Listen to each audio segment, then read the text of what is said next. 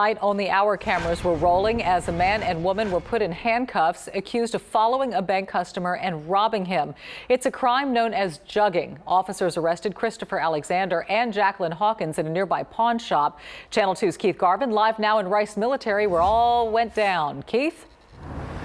That's right, Dominique. The pair arrested in this parking lot today are no strangers to crime, including the so-called act of jugging. The reason police want people to see their faces is because they believe they could be connected to even more crimes. Today was not a good day for Christopher Alexander and Jacqueline Hawkins. Officers with HPD and DPS arrested the pair in a pawn shop parking lot in Rice Military after police say the two followed a customer from a nearby bank and broke into his car to steal the cash he had just withdrawn.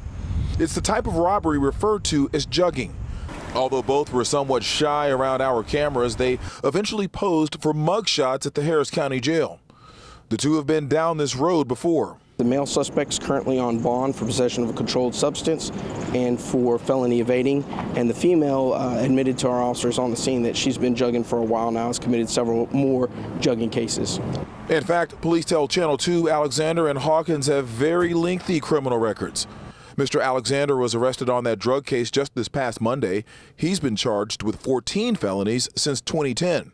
Ms. Hawkins is currently on parole after being sentenced to 15 years in prison on a different drug charge. She's been arrested nearly a dozen times for felonies since 2002. Most of our people that we're catching for jugging are repeat offenders. They are being arrested, they make bond, and they're committing more crimes while on bond. Police charge Alexander and Hawkins with felony theft and also burglary of a motor vehicle in relation to today's arrest. Officers also say that both were in possession of narcotics at the time of their arrests. Reporting live from Rice Military, Keith Garvin, KPRC, Channel 2 News.